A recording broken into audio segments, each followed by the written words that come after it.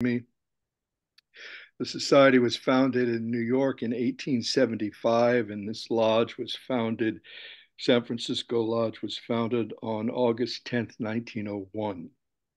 And we have three avowed objects to form a nucleus of the universal hood, brotherhood and sisterhood without distinction of race, creed, sex, caste, or color, encourage the comparative study of religion, philosophy, and science, and investigate the unexplained laws of nature and the powers latent in sentience throughout the Federation of Planets and beyond. We take a few liberties with the three avowed objects. But that's what they are in essence. And we're very happy and honored today to be conducting an online interview with Dr. Nicola Amadora. And we're going to talk about her new book, Love Unleashed, How to Rise in a World on the Edge. And Nicola, welcome. Thank you so much for having me here. It's an honor.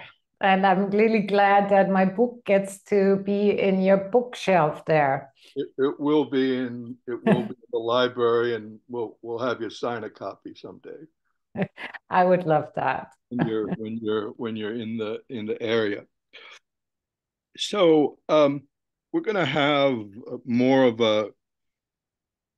a conversation, an organic conversation between Nicola and I, rather than kind of a formal interview. But we wanted to start, Nicola. In the lodge, we love to hear people's stories, how they came, because I said you don't find a place like this. You end up here because you had a journey, and that journey led you to this place and this encounter. So we always love to hear people's stories of their journey. Anything you want to share about it,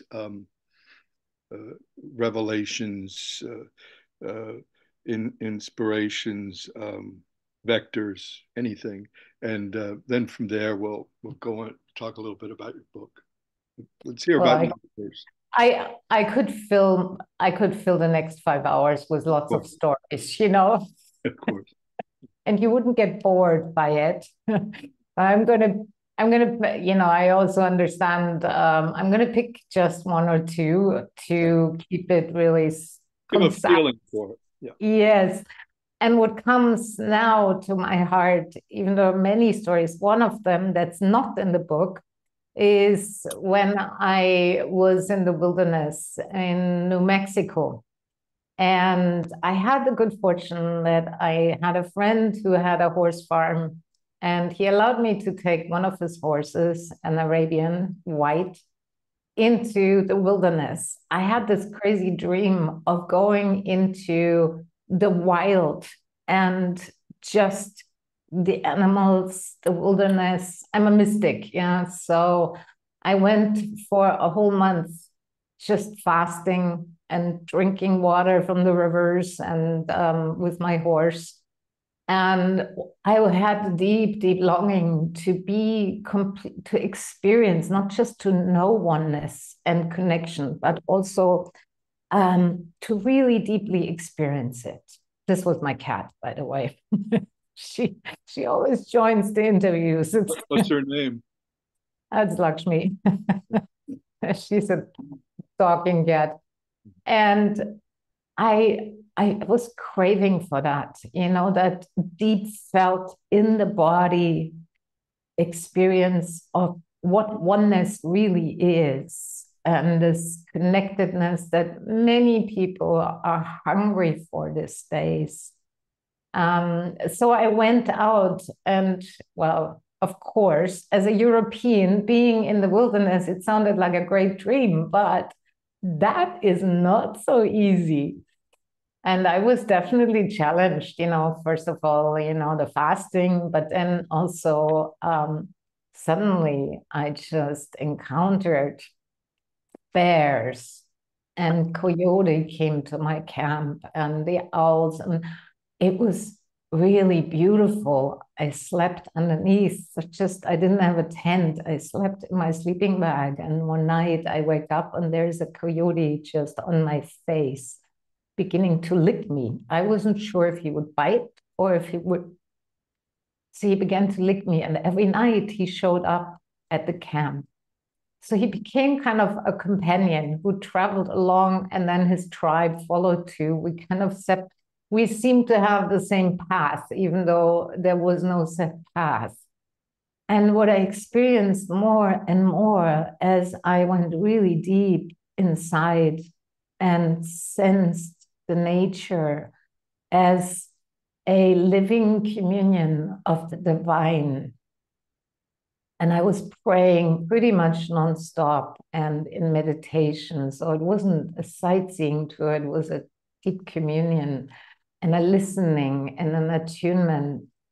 And after a while, it was like as if the veils began to drop. And there I suddenly could hear the animals, their language. I could understand the wind. It was not just a howling, but it had a voice. It had the song of the divine in it. I could sense where there was a river, and I could hear a deeper song that came directly from the earth. And of course, what we can call the Great Mother. It was a soul song. And after a while, I was in such deep communion that I rode my horse or I walked as being one. And everything felt completely natural. There was no more separation. It was an exquisite joy. And of course, there's also pain that came of what we have done to our beautiful planet and all the creatures. And I could also sense that she's everything. Of course, we can read that in a book. We can know that. But to really sense it in my cells, in my hands, and listening to all the different sounds and songs that emanated from the land and all the beings was, to me, such a blessing. Because after that, when I came out of it into the world, it was a shock to enter back into the world, because I was just there were moments I was in rapture, and there were moments I was in pain, and there were moments, there's a lot of feelings that moved through as if all creation was moving through me. And I came into the world back to the streets, to the cars, to the noise, and it was a shock. And at the same time, the challenge was, how do I not keep it, but how do I live this in the world without losing that sense of connectedness? That took some adjustment and a feeling into where's the song, where's the sound of the divine, where's the felt sense that emanates also through us here, sitting together and everybody listening. And it gave me, it took some adjusting, and then it gave me such a deep peace, even in the world. And I realized it wasn't about becoming free of the suffering, but being free in the midst of all the suffering that's going on. And of course, I could talk more about that, but that's too much for today. I just felt also such a deep love, because in that moment I could feel, yeah, it's all included. Every single experience is included, and every face on this planet, every being, and it's really in the body, it's here. So this is just a small snippet of a taste. Beautiful. beautiful place to start. And it reminds me, sort of a segue into the book. First of all, did you say it was a white horse?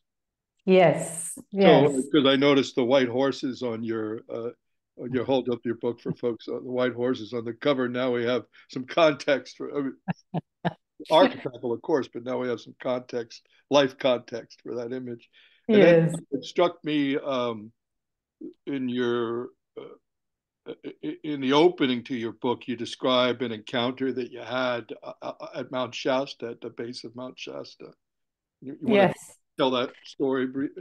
Tell that Well, story. that's how the book really began, Yeah. because I was always a writer, but I never had time. And then I sat at Mount Shasta, and I literally, because I could feel we are in these times of the great turning, and we're on the edge, really. I mean, everybody who has some eyes to see can notices that. And I asked, really with all sincerity, how can I be of greater service in our world? Because I was already teaching for many years, and I was already, working with people, but I felt like it just wasn't enough. I couldn't reach enough people. And then came the message, write for all of life. Write a book that is about love, but not in a conceptual way. And I was like, okay, all right, I don't have any time. Give me some confirmation if this is really on. And in that moment, because it was dark already, I heard footsteps behind me. And I was like, who is that? Because I was alone there. So, but before I could turn around, there was a wet touch on my shoulders. And it was summertime, so I had a thin t-shirt on, and I just could feel I mustn't move right now. And all my hairs went up. And then slowly, whoever it was, it turned around. And then I looked, and it was this gorgeous stag. And I could feel this was the confirmation. It was a blessing of, the animals to say, yes, please write. And from there on, I took all the scrap paper I had and I started writing. And I had so many, I've been on the path since now 40 years. And when the book came, I started feeling like, man, this is so much what I could write. And I remembered that I got always a little bit bored with these conceptual books. They write about it, how we should see things, how it's all like love and blah blah. And when I heard I should write about love, I was like, no, I was cringing, because I was like, oh man, not that. Of course, my path is about love, but the conceptual way how we phrase it, I just couldn't write another spiritual book with just some concepts and philosophies, even though they're important.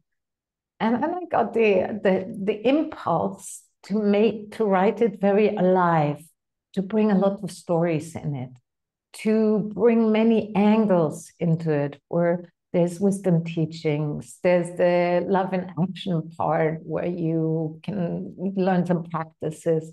And there's a lot of stories woven into it, true stories from me or from other people, that I could feel was like, and there's some poetry a little bit on it too. And I felt like this can actually, so that it is really a transformation whilst you're reading it, that it's alive. And it also has, some solid, grounded spirituality in it. So it's like, of course, it has some conceptual content in it as well.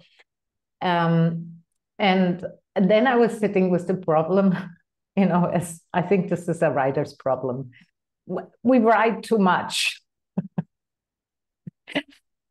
I was like, the beginning was like 800 pages. Okay. So way too much. And somebody said, write 4 books. I'm like, no, it has to be in 1 book.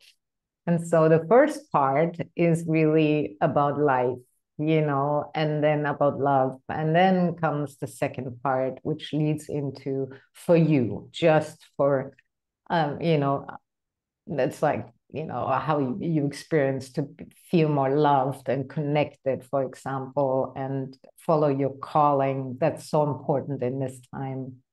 And then the third part is about the relational part, which I feel we have kind of failed in our world to get our relations, get ourselves, equipped skillfully to be able to bring forth more loving relationships, not just with your partner, but with each other. And the fourth part then I got going was like, includes, the voice of the earth, the service rocks the world, and women rising, so that, and loving humanity, so that it has like an overarch, and you can read each chapter that stands on its own as well.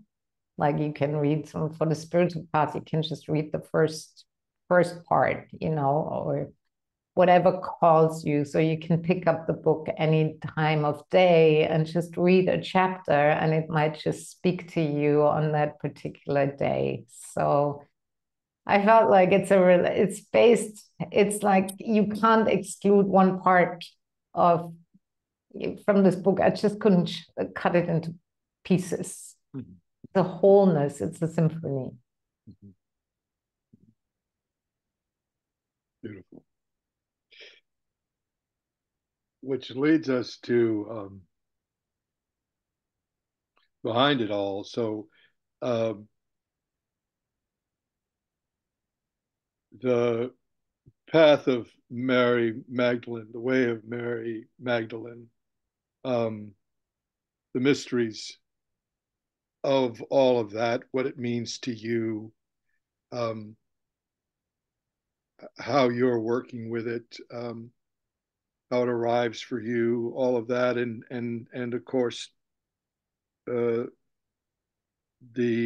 ascendancy of the feminine itself, which is something that I've written and spoken a lot about, and is central really to everything for us.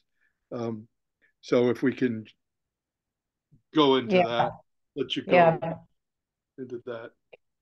Yeah, I love this question and this contemplation on it, because I feel at this time, when the book was titled How to Rise in a World on the Edge, and it's not specific only about the feminine, but it's definitely comes from the feminine, because at this time where we are in the Great Turning, we need a much more feminine approach to everything, which is God is not in the heaven just, it's also the divine. She is this earth, she is your body.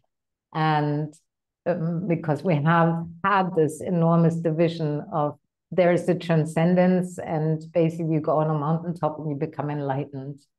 But for me, it's really about enlivenment. I raised that coin a long time ago. It was just like, it doesn't really resonate, this enlightenment. You go away. But no, the full embodiment is the feminine. She comes into form, and therefore is a different relationship with all of life that's much more loving and caring and respectful, and just feeling, every creature is sacred. Everything is sacred, is her. And for me, I was trained in Buddhism and Hinduism and mystic Christianity and many other traditions really deeply. I immersed myself, but it wasn't until the feminine took me, a whole other story about it. But it was where it came to really a pinpoint was Mary Magdalena. It was like, oh my God, there was nothing written about her at that time that you could find online. It was just like, that woman lived it full on. She lived the feminine in a time when the women were completely disregarded and were, suppressed by the patriarchy and the structures and everything. So she became like my patron saint, and if you would say. But also what spoke to me the longer I was with her, it was because I'm on this more mystical path, which is really from the direct experience. Right. I could feel, wow, she's a full bloody mystic, and she kicks butt as well. She wasn't just the angel that floats around. She's the kind of being of the feminine phase where I would say she can really kick butt, and she sets some fire under your heart. And it's like she wakes up, and what is dead in people, what is disconnected, and what is repressed, or what has been silenced for so long. So she's kind of a revolutionary. And I feel at this time, that's what I also described in the book, is like we need the feminine in whatever relation anybody has to the feminine. We need her right now. We have to connect in ways that will bring forth a thriving world if we want to live on it. And there is such a depth of mystery that I got so enthralled by, because I was like, oh my God, this has been buried for centuries. And this deep lineage that is the mother line that goes back, not just Magdalena, Isis, all the way back to the root. I followed the root, I tracked it, also with not just in my meditations, but also in the writings that you can find, like if you look. I was like, this is the root lineage of all lineages, if I may be so bold to say that. The mother line, where all springs from. And yet she has been cemented over. So now we break the cement and let her liberate and come forth. And I feel very inspired about it, and moved by it. And I feel there is so much to speak about. And I know we have a bit of a limited time, but maybe I just read a little piece. I think it leads beautifully into, I was gonna ask you to read, and that would be fantastic if you read a couple of things that you think are important, and that'll I be just, I that just, whole offering. how about I just read two little pieces here? Perfect. Yeah. I'm the dark and the light one. I'm the colors of life, and I'm the mother of all. With loving arms, I sweep through the lands and hearts to take my children home. I weep the tears with those lost and grieving. Your outrage is my fire. I rejoice in the blossoming of the first flowers and burst into pearls of laughter with you. I feed all my children without exception. I run wild as the lioness through the mountains and valleys. I'm gentle, fierce, untethered in my power. I love my own. I'm the feminine seen in all the faces of those who travel this earth. I breathe the breath of life, the ruach, through you. I'm alive in your belly and whisper and roar as your voice. I say unto you now, for the sake of all beings, awaken from your slumber and rise. And so there was a moment in my journey where I encountered more of the Magdalena here. Mm-hmm. It was storming and raining. When I arrived in the old Catalans in France to take shelter in a tiny little chapel on top of a hill. The wooden door creaked, and only a few candles were lit. Dim light softly illuminated the exquisite statues and paintings of women saints and Mary Magdalena. One man was sitting bowed in the wooden pew, praying.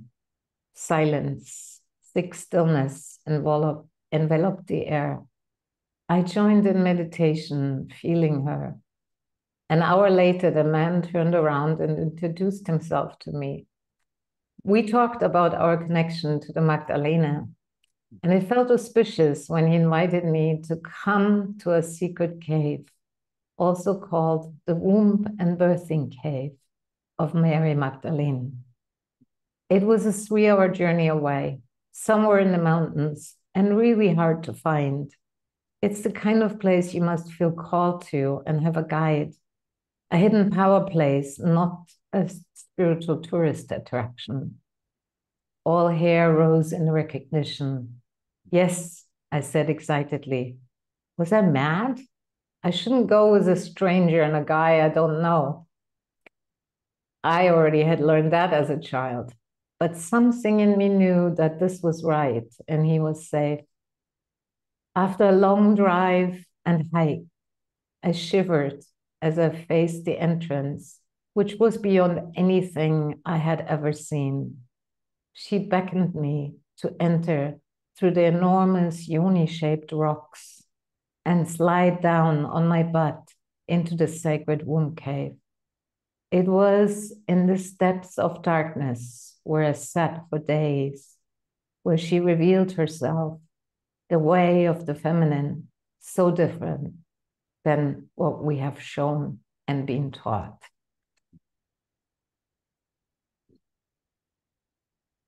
That, my friend, is a beautiful place to pause.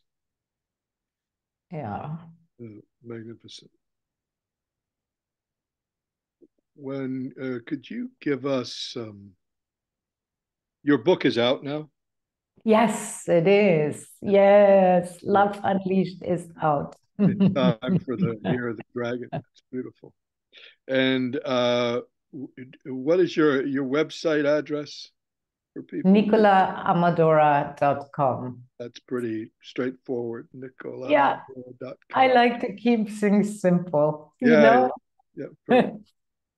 And I hope we can talk again. We could go on for hours, but I wanted to make sure that we had the fullness of a dip into your work, and I think we have that. And I'm I really think so grateful too. for your time. This is our first online interview, the Lodge's first online interview in a series. So thank you Oh, for. how beautiful. Oh, I'm so honored. Thank you so very much. It's such a joy to actually be part of this, and especially Theosophical Society is dear in my heart too. So thank you. We'll be in touch, and thank you all for joining us. And this uh, Nicola and I are recording this on the morning of was it the 12th, February 12th? Yeah, and we'll be posting. Close to Valentine's, which is literally the love fest. So it's a good time to get a book on There, love. there you go. Get your We copy. need more. We need more love in this world for sure. Real love. Get your copy of Love Unleashed and give it as a gift. And this will appear on the Lodge's website, Lodge's YouTube channel, and the Lodge's Facebook page, and elsewhere in our social media. So we'll get the word out. Thank you again for your time. Blessing. Oh, thank you. It was a blessing.